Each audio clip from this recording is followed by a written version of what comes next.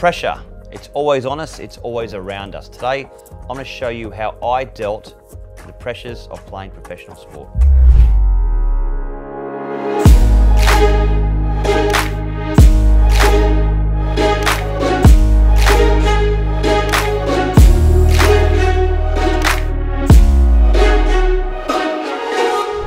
So what is pressure?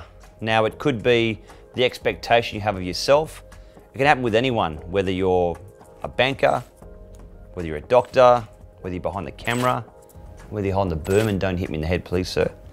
Pressure is always around us. So the thing that I've found that as an elite sports person, it's often you judging yourself. Now, you can read what the press say. They might say, oh, Lee's had a horrible game and hasn't picked up a wicket, which is probably true. And when you're in the moment, it's very hard to look past those simple facts. I think sometimes we all put too much pressure upon ourselves. The way I used to deal with pressure and the expectation was very simple. If you're becoming the best version of you, and that's what you've done, and that's what you've achieved, well then you've achieved greatness. And I keep saying to everyone that not everyone will have the chance to play for Australia. Not everyone will have the chance to play for India. I mean, 1.3 billion people, talk about pressure. Not everyone will become a doctor or a nurse or whatever it might be. But if you become the best version of yourself, then you are content.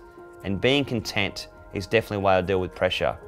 Now personally, when I felt like I was under pressure, I went back to a song.